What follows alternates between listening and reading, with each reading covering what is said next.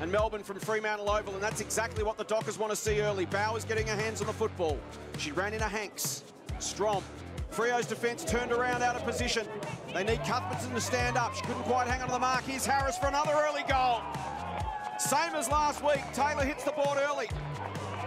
They're starting to get a bit of forward shape, aren't they? With Ty, Rue and Franklin. 3 marking options. And speaking of marking, what a grab from Harris. Had the sit and the ride and used it beautifully.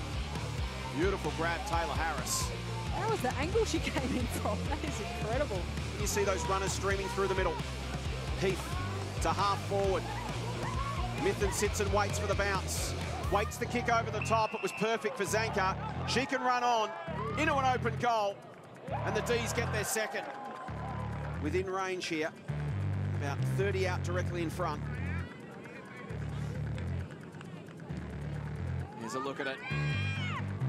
She slides it through inside the right post. Hanks links up with Chaplin, screws it back towards the top of the square and finds Daisy Pearce. In fact, it's Zanka. The D stuck to the task. A frustrated Janelle Cuthbertson. And Melbourne regain the ascendancy once more. Eden Zanka kicks her second goal. Good luck catching Bannon. We saw her kick an amazing goal at Punt Road last year. That one didn't come back to her, but she's got Purcell in support. Runs to 52, delivers inside 50 to a 2-on-1. The one was Pearce, stayed down, off to Duffy. Against her old team is good. Lovely goal from the D's. Once again, flowing football from half back. When the D's can surge it forward, they're so hard to stop. Strom to go in the ruck against Harris, who wins an emphatic tap. O'Sullivan, tap went straight to Harris, who bombs it inside 50. Punched away from Hoare, taken by Zanka, given to Kate Hoare for the perfect start for Melbourne. Doesn't get much better. Verrier tracks it back, controlled it nicely and gave it to Lowe.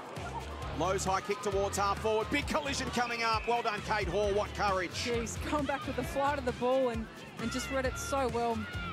Huge play. Dangerous kick. Well done, Heath.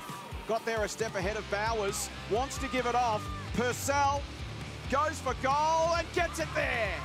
Big goal for Melbourne. High kick. Pearce at the back. Uses her body. Hoare at the front. Steps. Snaps. And goals. Melbourne go bang, bang. She's got it now. Flips a handball in the west direction. Steps onto her preferred left foot.